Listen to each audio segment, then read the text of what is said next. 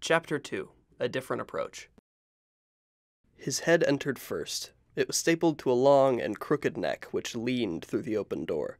The mouth was larger than my upper body and was built into a permanent smile. The teeth, oh so similar to the ones that covered the floor, circled the inside of his mouth like a vortex. The nose was hooked upwards like it was made to catch fish. There wasn't a hair in sight. I straightened up as much as the pain would allow me and stared at the Harbinger in fear. If I got too big for my boots, he'd rip me right out of them, but if I let my heart beat too fast, he would ignore my words as he listened to it stop. I am the Harbinger of Death, the Harbinger repeated. Mankind has destroyed the world it's inhabited for too long. I am your karma. I am the product of your corporate greed. I am a blend of the organic and the inorganic. I am the Harbinger of Death.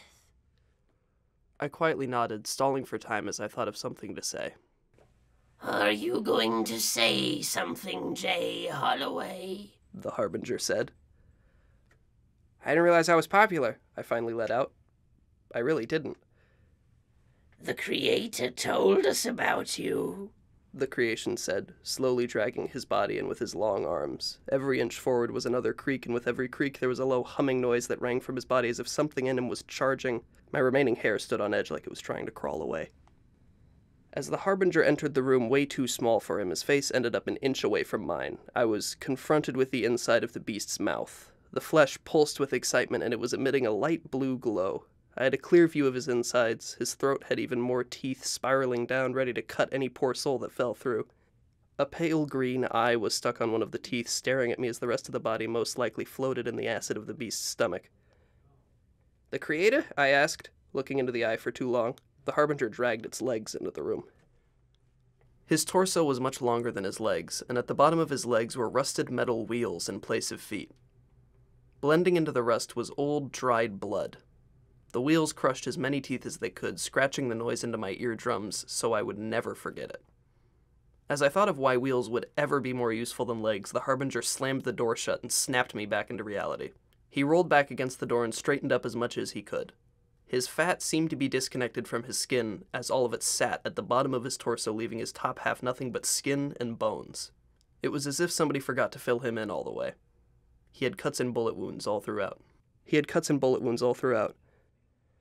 Oh, come on, Jay. You've probably been told all this before. You're a legend. I am? I haven't done anything. To my knowledge, anyways. Despite everything that had happened for 5 years, I never killed anything besides a chicken, and that was because I tripped onto it. Plenty of other people have survived this long. I'm nothing special. I think so, too. I think you're just lucky. But the Creator says that you've had a different approach to her creations than others. One that's allowed you to survive many more encounters than most, the Harbinger said, inquisitive but holding back an inherent rage. For some reason, the her caught me off guard, but I guessed women could destroy everything just as easily as men. Did the Creator say what my different approach was? No, but I'm certainly very interested. She's grown bored of humans recently, so for one to have sparked her interest must mean that you're quite important, the Harbinger said while bending down to my eye level. So go ahead. Let's see the approach. The gears in my brain started to turn to think of what my special approach may be.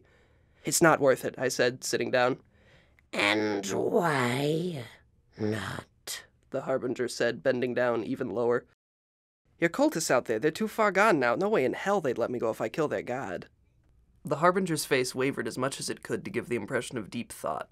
After only a few seconds, his smile started to widen back up. So, if I want a real challenge, he said, as if he had been waiting for this moment for quite some time, I have to kill my worshippers. This was when the gears clicked into place. It wasn't purely luck that had saved me. I had been convincing the creations to spare me and instead go after their cultists. I knew that I had done it before, but I never thought it was a special skill. I just thought creations were waiting for an excuse. I didn't know that I had a silver tongue. At that moment, I felt a lot more responsible for the deaths of dozens. Before, I thought I was just the straw that broke the camel's gross, deformed back. But if one straw is breaking so many backs, then the straw should probably self-reflect and really wonder if it should be deciding who lives and who dies. "That's where you landed?" I said, now trying to avoid responsibility for their deaths. "What if you just brought us far away and then gave me like a 30-minute head start to get ready to fight?" "No, I think I'll kill them." He smiled. "They've run their course." I realized that there was no way of changing his mind. Even if I sacrificed myself for them, he'd probably kill them out of anger. It was a minute before I responded. I tried to look tough, like I was sizing the Harbinger up, but my mind was racing with concerns. Sure, the cultists were awful people. No good man threatens another with a funnel, but they were just manipulated by awful circumstances. As ill-advised as it was, I believed every person could get better. If I didn't believe that, who knows how long I would have survived everything. "So you want a challenge?" I said, hiding my true feelings. Are you kidding? How could I not? The worshippers are merely a convenience for me, a luxury I can do without. They bring me a sacrifice because even though I enjoy resting once a week, I still have an insatiable hunger that these bottom feeders satiate for me. Humans have become predictable, so if even the Creator says that you're a worthy challenge, then I'll do anything for a good fight." "But to kill your worshippers? I mean, I was already going to fight to survive, but to honor that, I would have to put in some extra work out of obligation." I felt dirt land on my body that I'd never be able to wash off. The Harbinger, from what I could understand, laughed. It was as if a vacuum tried to suck up the beach. The disconnected fat in his body moved from bottom to top like he was in a cement mixer. The sheer force of the laugh launched his teeth out of his mouth like loose screws in an earthquake. "You have a deal, funny man," the Harbinger said, his teeth growing back. "I'll kill all of them, and you'll put up a good fight." The Harbinger put his hand out to shake mine. It was weirdly moist. I reluctantly grabbed it. As if I was nothing but a piece of paper, the Harbinger lifted me above his head and held me over his mouth. "If you're lying," the Harbinger said, "and you don't put up a real challenge, then my teeth will tear you to shreds, inch by inch, as slowly as possible. It'll hurt so much that you'll die of the shock before the blood loss, but I still won't stop until you're gone. Understood?" I was paralyzed with fear and unable to answer, so the Harbinger started to lower me towards his mouth. "I understand," I shouted. "I understand." The Harbinger lowered me to the ground, all while laughing in the same grotesque manner as before. Some of his loose teeth hit me in the head. The Harbinger turned around to leave, revealing a tail with a spiky ball at the end that must have been curled up behind him. Right outside the door was one of the cultists. "Harbinger!" the man exclaimed. "Why is he still alive?"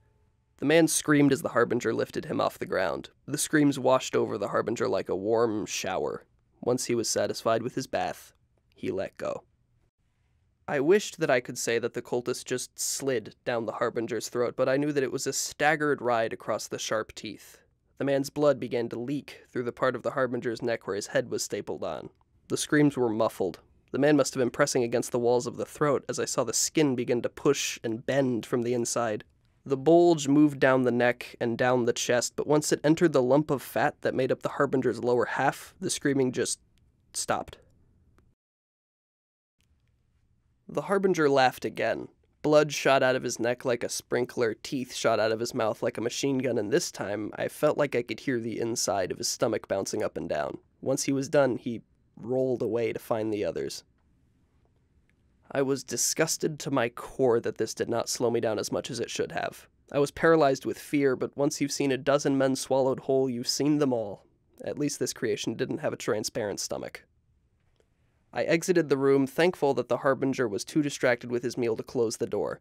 Now that I wasn't being dragged around, I stopped and realized just how weird this building was. The room I was in was off of a catwalk in what seemed like an underground warehouse. Why the Harbinger emerged from there was a question I would have asked if I wanted to die a few seconds after finding out.